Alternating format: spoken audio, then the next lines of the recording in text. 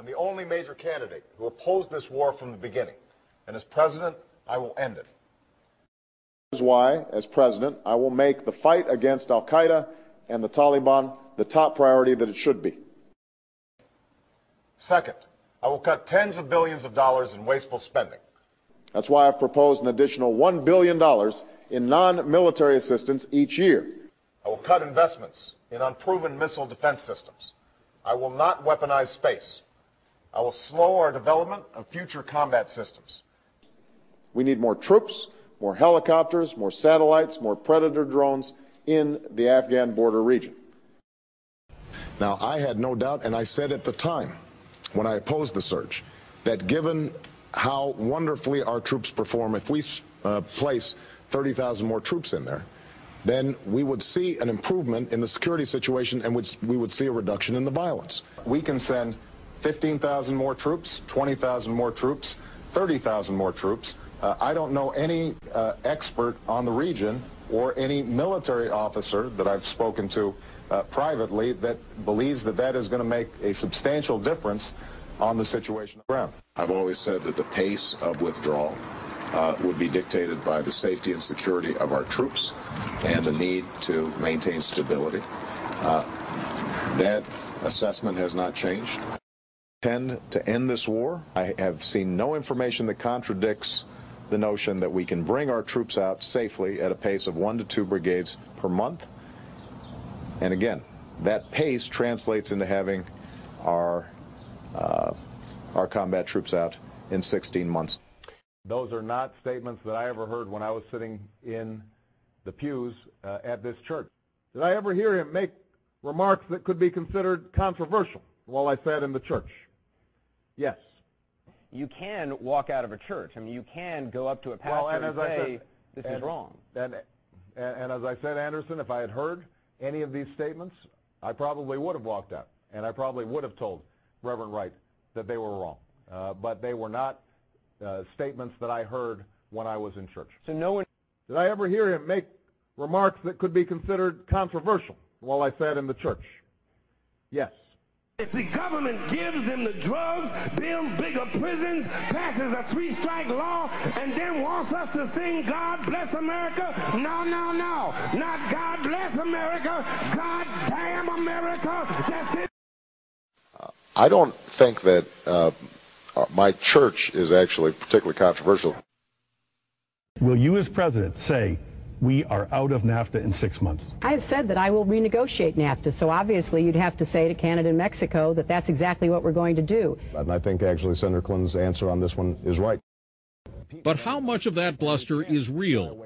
CTV News has learned that within the last month, a senior member of the Barack Obama campaign telephoned the Canadian ambassador to the United States, Michael Wilson. In that call, the Obama operative warned the ambassador that NAFTA would become part of the debate in the Democratic primaries and that Obama would take some heavy swings at the trade deal, but told the ambassador, don't worry, it's just campaign rhetoric. It's not serious. It goes to the question of truthfulness. In other words, did Barack Obama say one thing privately to a foreign government and then say something entirely different to the voters of Ohio and Texas? And it appears that tonight that's exactly what he did, and that's exactly... In a TV ad in Pennsylvania on his energy proposals, Barack Obama says, quote, I don't take money from oil companies. The truth is, no candidate takes money from oil companies directly because it's illegal to accept donations from corporations. A quote today from Senator Barack Obama, which puzzled me. He said that we should have sex education in kindergarten. I'm not kidding you. And I scratch my head as I hear that. Sex education in kindergarten. I remember him using this in his campaign against me, saying Barack Obama supports teaching sex education to kindergartners. And, which I didn't know what to tell him.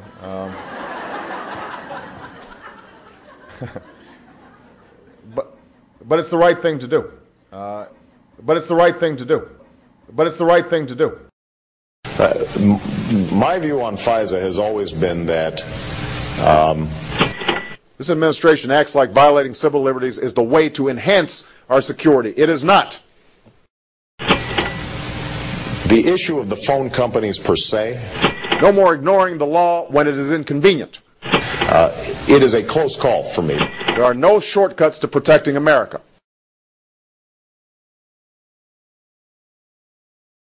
You will not see a dime of increased taxes. Not one dime. Not your payroll tax. The best idea, I think, is to raise the cap on the payroll tax. Not your income tax. Your new tax plan is going to tax me more, isn't it? Not your capital gains tax.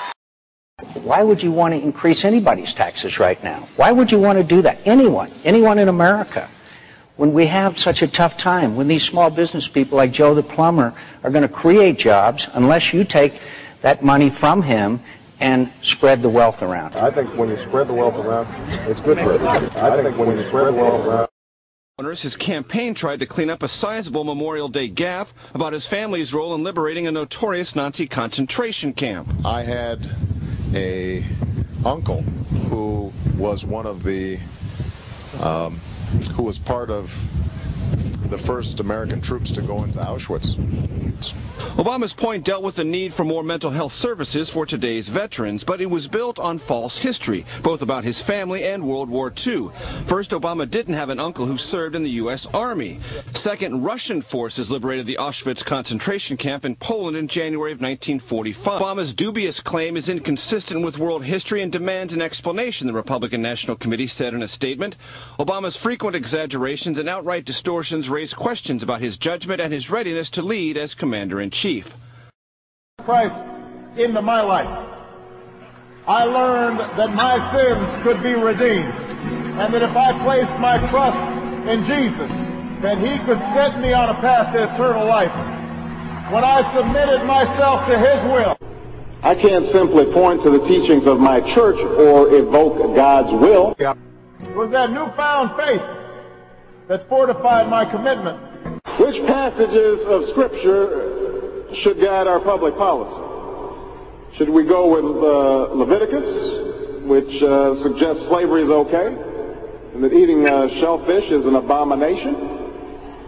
Or we could go with Deuteronomy, which suggests stoning your child if he strays from the faith, to the Sermon on the Mount, a passage that is so radical that it's doubtful that our own Defense Department would survive its application.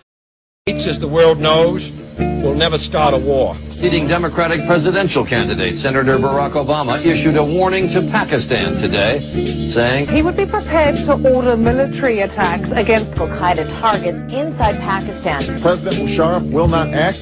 We will. Pakistan, being a sovereign country, will never allow any other country to send troops to its territory for any purpose. And President Musharraf will not act. We will. If you look at Obama's voting record, I mean, he has voted to, not to end the war. He has voted to finance the war. So his rhetoric is playing to the people that come my way, but he is every bit as much of an intervention. He wants to send more troops in Afghanistan. He wants to broaden the military. So I think it's a fraud what he's talking about when he wants to really get out of Iraq. I do not share his views with respect to Israel. I have said so clearly and unequivocally. To Dr. Brzezinski, I can't say enough about his contribution to our country. He is one of our most outstanding scholars, one of our most outstanding thinkers. He has proven to be an outstanding friend and somebody who I've learned an immense amount from. America has been hijacked, not by Al-Qaeda, not by Bin Laden, but by a group of tyrants. That should be of great concern to all Americans.